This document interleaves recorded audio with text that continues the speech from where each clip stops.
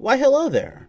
My name is Ricky, and today I'm going to be upgrading my custom box insert for Legendary, a Marvel deck building game. Come along with me, will you? As you can see, I've already created a custom insert for this game. It currently holds all 1,850 cards from every expansion made to date, including the original game, Fantastic Four, Paint the Town Red, Guardians of the Galaxy, Dark City, Secret Wars Volume 1, and Secret Wars Volume 2. But as you may know, just around the corner, Upper Deck will be releasing the Captain America 75th Anniversary Small Box Expansion.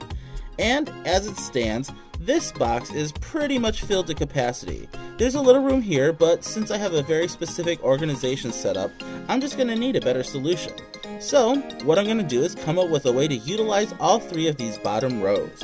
Now, you may be wondering why I did it this way in the first place.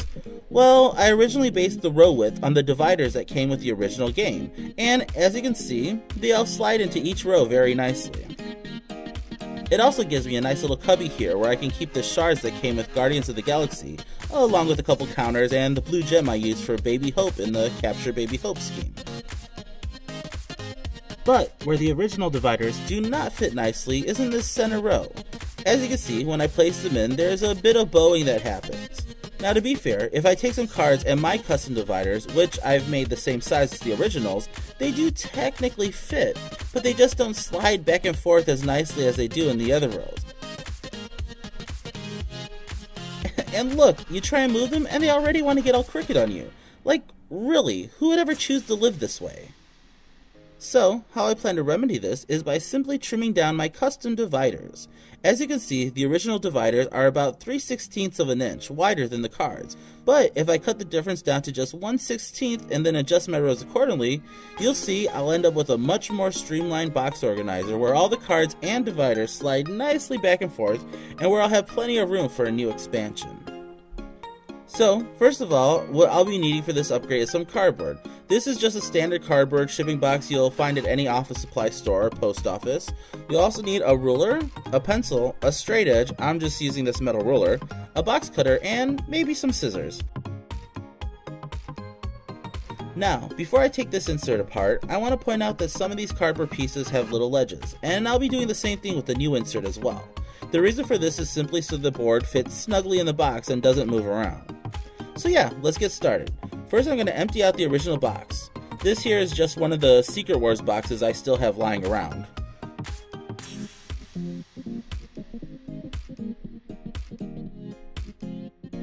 Now, as you can see, all that was keeping this part up were these little cardboard wall separators, but really, that's all it needs.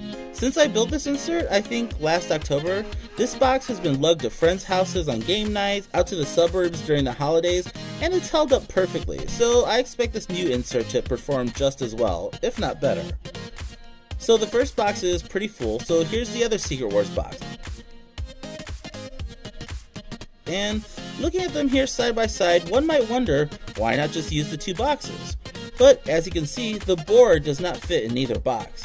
And yeah, I guess you could run around carrying the boards separately, but again, who would ever choose to live that way? But I have considered taking both these boxes and making one mega box out of them. I'm not exactly sure how I'd accomplish that without completely mangling the two, but ideally I'd want to keep the boxes with the official artwork as the outer shell, while still leaving space inside for the board. And as you can see, it wouldn't actually be that much bigger than the original box. So yeah, if that's something you guys would like to see me try, let me know. I think it'd be fun.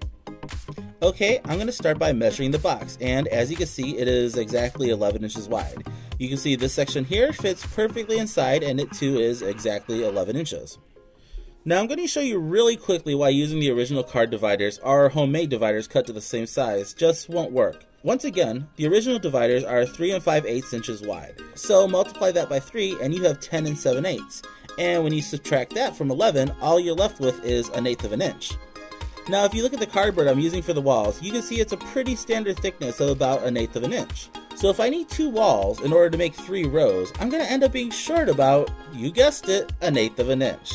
And that's why this travesty occurs. So to fix that, I'll be making all my dividers 3 1/2 inches wide. Multiply by 3, we're at 10.5 inches, and since all the walls are going to be 1/8 of an inch thick, if I use 4 of them, we make up that last ½ inch, and bam, we're at 11 inches. Plus, the outside walls will make for a sturdier construction. So, we're going to start by cutting out our longest wall. As I showed you before, this one has a little ledge to help keep the game board in place. So the measurements of this are, again, 11 inches wide, and the main height is 3 inches tall, which is also the height of our dividers. And the part with the ledge I have at 3 and about 3/8, which would of course make the little ledge about 3/8 of an inch tall. Now, this height doesn't have to be perfect, as you just saw, mine wasn't, just as long as it's tall enough to catch the edge of the board. But the width of the ledge does need to be on point in order to make sure everything fits properly in the box. And the dimension for that is exactly 2 inches. Look at that. So here's what our long wall will look like in the end. So the box I got for this is just a standard 14 by 14 by 14 inch shipping box that I'm sure you can get from any office supply store or post office. The exact size of the box doesn't matter as long as it's 1/8 of an inch thick and at least 12 inches wide by, I'd say 8 inches tall, just to make sure you can get all your pieces out of one box. But if you want to have some breathing room, you might want to go for a bigger box, or at least make sure you have a backup. Now, since I am using a bigger box, I'm going to cut it down into more manageable sections. Always remember to put another scrap piece of cardboard under what you're cutting to make sure you don't damage your table. So now I'm going to measure and cut out my long wall. I love using this kind of ruler for projects like this, just because it really helps you make sure you have your straight lines and perfect angles. And now you're going to take your straight edge and cut out the larger piece, and then this little bit so you have your ledge, and voila! You got your long wall, really your main piece, and as you can see, it fits very nicely into the box. And now that we have our main long row, we're going to want to measure out our 3 shorter rows. Now we all know by now that the original box is 11 inches wide, but it's also 11 inches tall. So if our rows are going to be 3.5 inches wide, and the wall is 1/8 of an inch thick, that'll make our vertical rows 7 3/8 inches long, which means we're going to need 4 wall pieces that are 7 3/8 inches wide by 3 inches tall. And as you can see here, I'm measuring these out 2 at a time, but you can do whatever is easier for you and whatever box size you have, just as long as you end up with 4 identical pieces.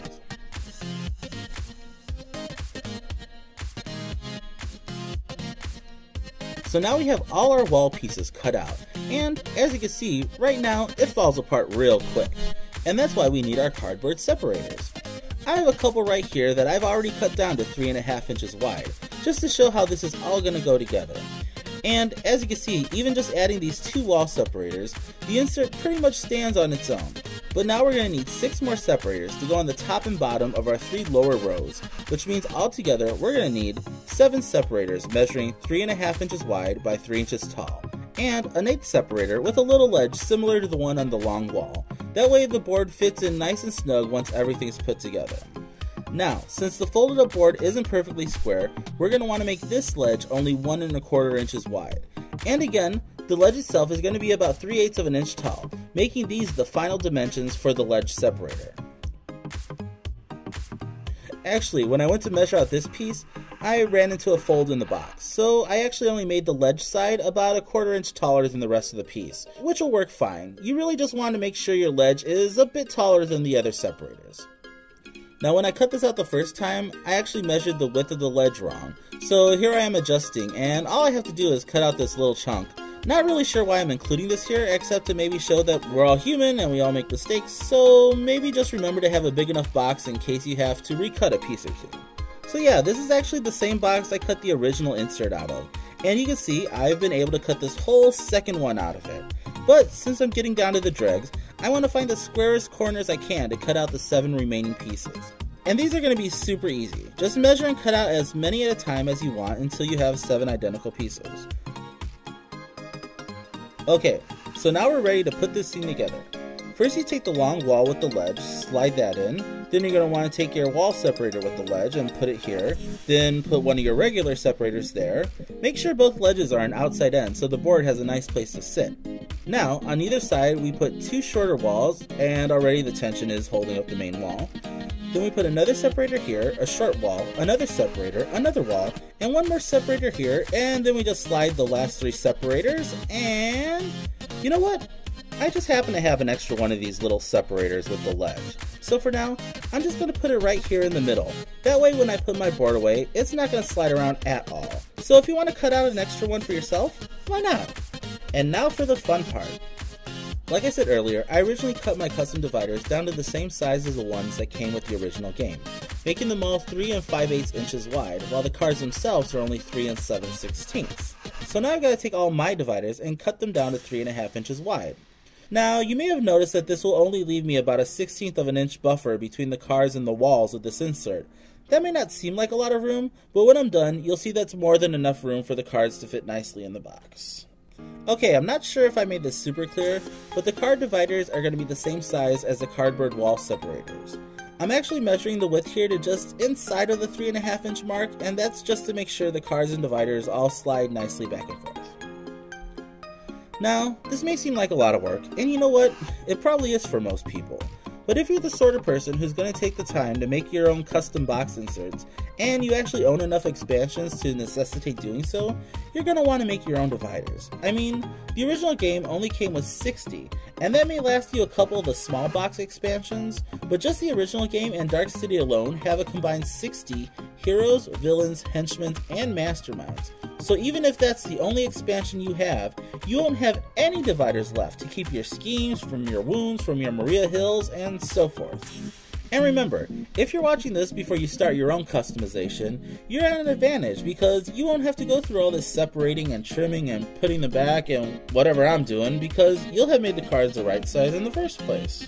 So yeah, there you have it, all 1,850 cards from all the expansions I showed you earlier. And as you can see, since the cardboard separators aren't stationary walls, they actually slide back and forth with the cards, making it super easy to flip through your inventory and pick out what you need. Now over here I don't actually have my heroes from Secret Wars Volume 2 labeled yet. But if you like this video and are curious how I make my dividers, I mean, it's super easy. But, you know, maybe I can throw a video about that together too. But yeah, when you're ready to pack your box up, everything slides right back into place, along with whatever you use to hold your shards and whatnot. And of course, your original rulebook, Fantastic Four, Paint the Town Red, Guardians of the Galaxy, Dark City, Secret Wars Volume 1, and Secret Wars Volume 2. I hope you enjoyed this video. If you did, why not give it a like and let me know what you thought in the comments. And if you're interested in watching me attempt to make the 2 Secret Wars boxes into one larger box, let me know and I'll give that a try. Same as if you're curious about how I label my dividers, or even just how I organize my box in general. So yeah, thanks for watching.